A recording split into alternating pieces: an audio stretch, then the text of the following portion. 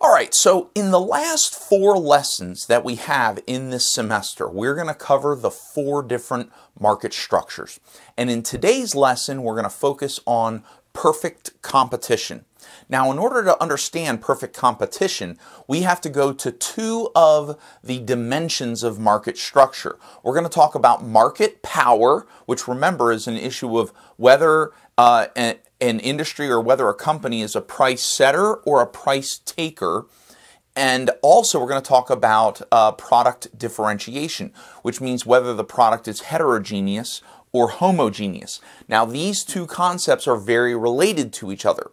We're primarily talking about price setters and price takers right now, but we're going to understand that by understanding the products that are produced, whether the products are very different, heterogeneous, or whether they're very much the same, homogeneous, okay? And so here's the argument that I want to make. So if you want to write down one big idea from this particular segment of the lesson, it's this.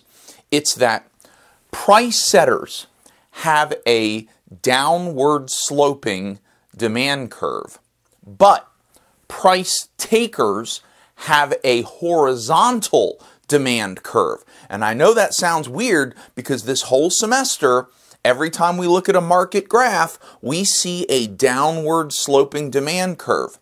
And if the demand curve is horizontal, then that means that there is no relationship between price and quantity. And I'm going to argue that for perfect competition, that is exactly the case. That perfect competitors don't have a relationship between the quantity they produce and the price they charge. And the reason for that is because perfect competitors, they don't get to change their price. They are price takers. And that's where I'm ultimately going in this first part of this lesson. All right, so here's how I'm going to make the argument. We're going to talk about 2 different kinds of products. Up here we have frozen produce. We're going to talk about frozen corn. I don't know if you like frozen corn, but I like frozen corn. I mean, I don't eat it frozen. I put it in the microwave or I boil it in a pan. But I like to cook up some frozen corn and put some butter and salt on it. That's good stuff. And then the other one is passenger vehicles, okay, so personal vehicles. Now, you're probably familiar with the Honda Civic. The Honda Civic is a very popular car. I actually drive a Honda Civic. But back in the late 1980s and the early 1990s, Ford had a model of vehicle called the Tempo, the Ford Tempo. And so we're going to compare the Honda Civic and the Ford Tempo, okay? And here's basically what I'm saying is that homogeneous products, okay, so if you go buy frozen corn from Publix or buy frozen corn, let's say Green Giant brand, now I promise you that they're going to want you, Publix wants you to buy their frozen corn and Green Giant wants you to buy their frozen corn. But it's really, in my opinion, it's really hard to argue why Green Giant frozen corn is different than Publix frozen corn. Maybe you can tell the difference. I've had students say they can tell the difference, and that's fine. But generally speaking, frozen corn is frozen corn, okay? And we call that a homogeneous product, okay?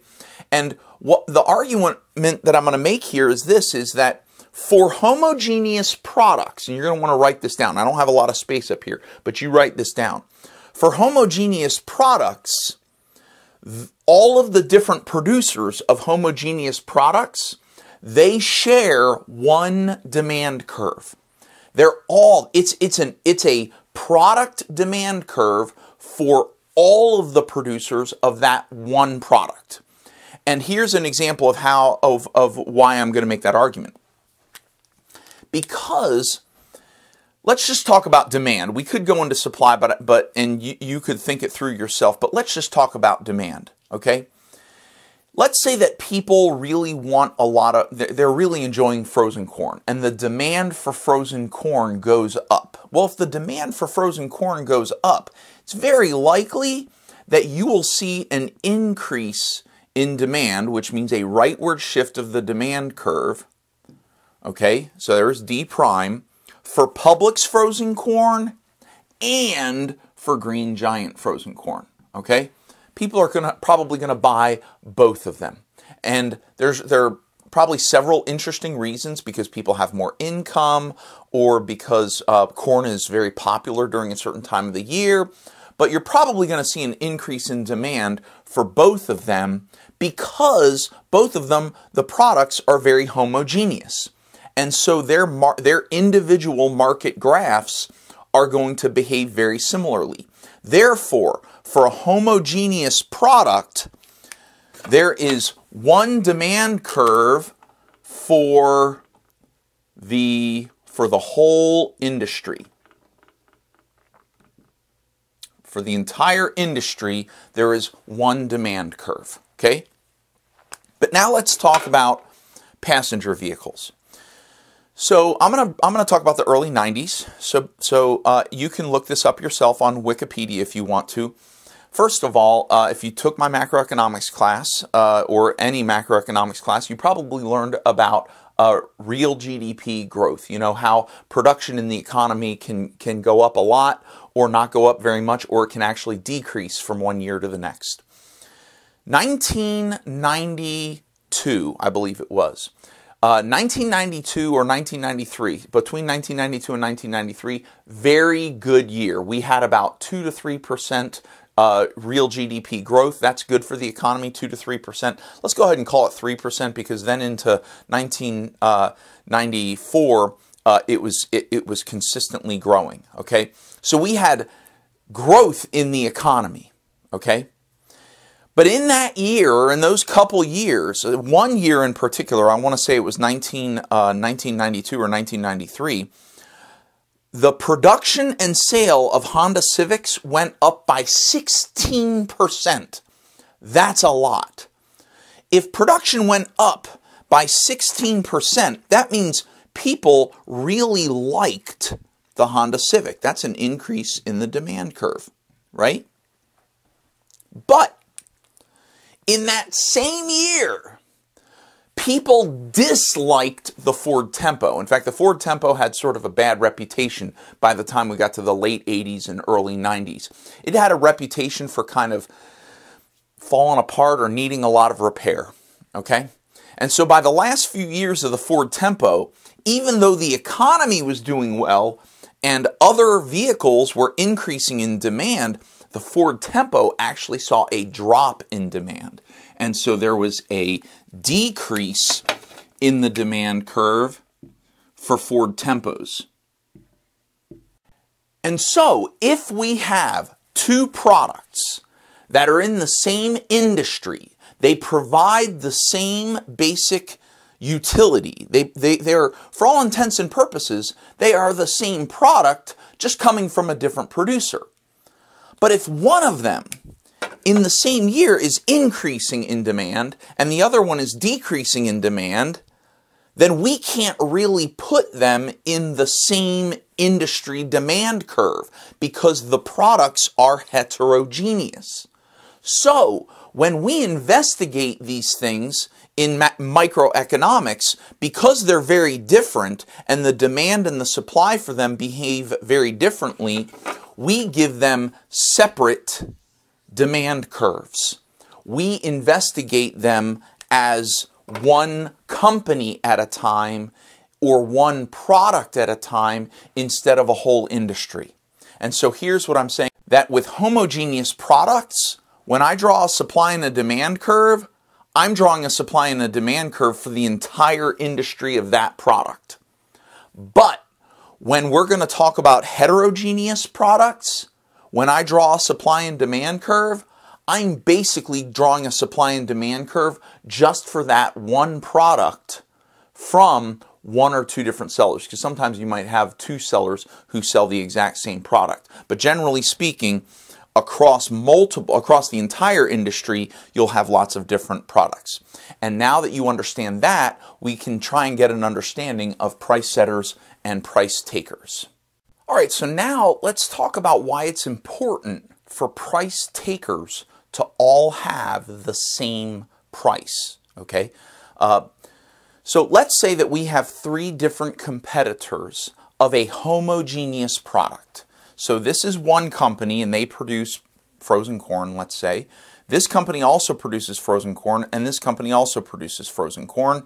This is the individual demand curve, or theoretically, the individual demand curve for each one. They have a marginal revenue curve, and they also have a marginal cost curve, okay?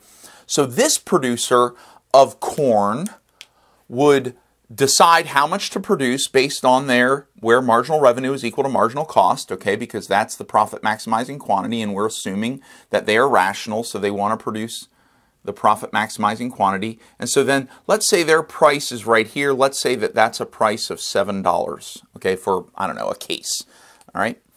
Then we have this next producer, this competitor, and they're going to produce where their marginal revenue is equal to their marginal cost, and we'll go up to the demand curve and we'll come over, and let's say that that's a price of $6 per case. And then this one down here, they're going to produce where their marginal revenue is equal to their marginal cost, okay? But look at how high their price is. So their price, let's say, is $8 per case, okay? So all three of these producers, they sell the exact same thing, identical, and they're in the same area. Where are you going to buy? Are you going to buy from this guy who's selling the same thing for $8? Are you going to buy from this guy who's selling the same thing for $6? Or are you going to buy from this guy who's selling the same thing for $7? Now, if you are rational, and remember that's one of our assumptions in studying microeconomics, if you are rational, then you are going to buy from the seller that's selling for $6 because you'll get the same thing for less price. Ceteris paribus. They are all selling the same product, the same size of package. Everything about it is the same. You're going to go to this guy with $6. Well, one of two things is going to happen, all right? In order for this guy to start selling some, he may lower his price to $6. But really, probably what's going to happen is because so many people are demanding this product for $6, this producer is going to run out of product because people are going to want to buy a lot at $6. And then there's going to be a shortage in the market. And so if we go over to the industry graph, and this is the supply curve and the demand curve for the overall industry, what's happening here is the price is too low in the market, $6.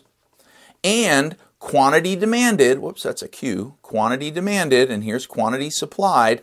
Quantity demanded, or quantity supplied, is less than quantity demanded. And if you go back to Unit 2 and remember that when quantity demanded is greater than quantity supplied, market forces will force the price to increase. And what's going to happen is the price will go up, the demanders will bid the price up. Oops, this is supposed to be an S here, sorry.